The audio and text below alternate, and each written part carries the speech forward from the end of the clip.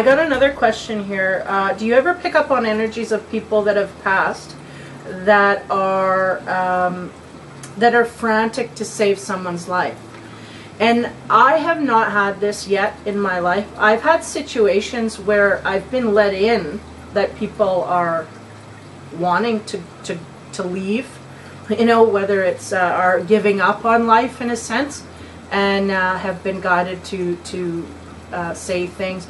But I have not yet had a situation where I've had any spirits come to me and say, okay, you got to get a hold of this person because this person's wanting to go, or we got to intervene here or whatever. I have not yet had that happen to me, and I don't know that I would know what to do. I mean, I guess I would be guided in that way. But yeah, I have not had any, not information, but I've never had a situation like that before. So no, I have not had any energies come to me and say that I need to save a life. And then a caveat to that, or another note, is that I've been fairly well driven. I mean, I have my own guidelines within readings, and one of them is to not be told of a death, or if one is imminent, I do not want to know.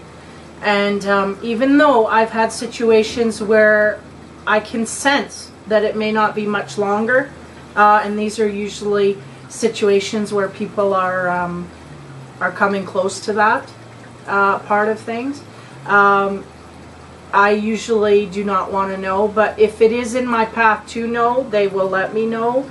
And if it is in your path to be aware of that, they will let you be aware of that. Now, I have had hints come through, you know, because people have asked me, well, you know, how, and I'm like, well, you know what, just enjoy your time, because you just don't want to infringe on that. You don't want to wreck the time that they have left by grief, you know, before it's time.